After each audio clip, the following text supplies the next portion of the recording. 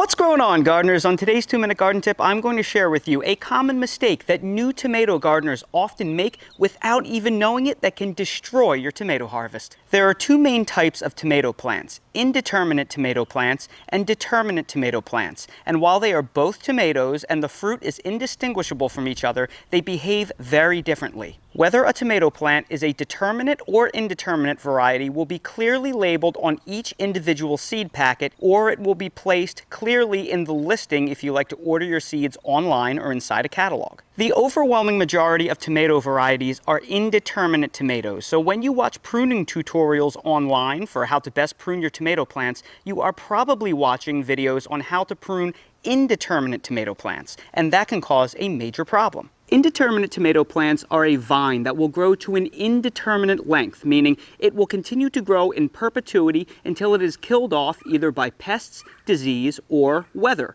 most commonly frost and freeze. Indeterminate tomato vines can grow like crazy. They can produce suckers in between the leaf and the stem at the node, and then those suckers will grow into new main stems that will take over an area. So for that reason, when you look online for tomato pruning tutorials, they usually tell you to remove most of the suckers on the tomato plant itself to control the growth and try to keep it to 1 or 2 main stems. Single stemming has become very common because it is a great way to manage the growth of your tomato plants, maximize airflow, and keep them compact to a small space. And that's exactly what you see right here. I'm growing this big beef indeterminate tomato as a single stem vine that I am then trellising up this piece of twine. The problem is this method of pruning only works for indeterminate tomato varieties. If you do this to determinate varieties, you will absolutely destroy your harvest. So if you're not specifically paying attention to the seed packets or to the varieties of the transplants that you're growing, and you're growing both indeterminate and determinate varieties and pruning them all the same, you will have a very bad harvest, and here is why. Determinate tomato plants are not vines. They grow as a bush. They grow to a predetermined height,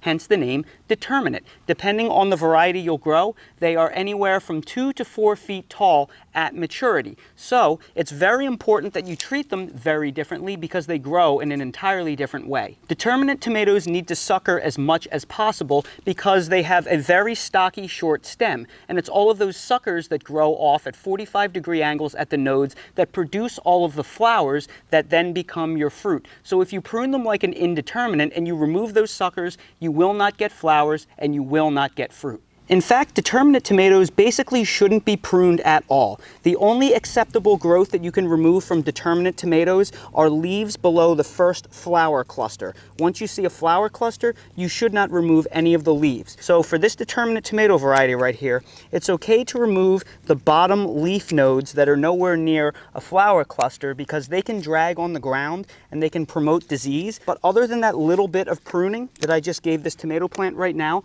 there's really nothing else that you should do to it. The only other time it's acceptable to remove foliage from a determinate tomato plant is if the plant is suffering from disease and has some diseased leaves that you can remove. However, that is usually not a problem because determinate tomato plants have a predetermined lifespan, and once they start ripening their fruits, they start to naturally die back and die. So for that reason, generally speaking, the disease does not kill off the tomato plant before it dies off on its own naturally. So determinate varieties are perfect for gardeners with high disease pressure for that reason. The same thing I've found holds true if you're growing tomato varieties from the Dwarf tomato project like I am. While some may be listed as semi-determinate or even in some instances indeterminate, because they grow to a predetermined height and generally can't get above 3 feet tall, I recommend you treat them just like a determinate variety and you don't prune them except for removing the lowest leaves underneath the first flower cluster. So if you're new to growing tomatoes, make sure you keep these things in mind. If you're growing a blend of indeterminate, determinate, and dwarf tomatoes and you're unaware and you treat them all the same,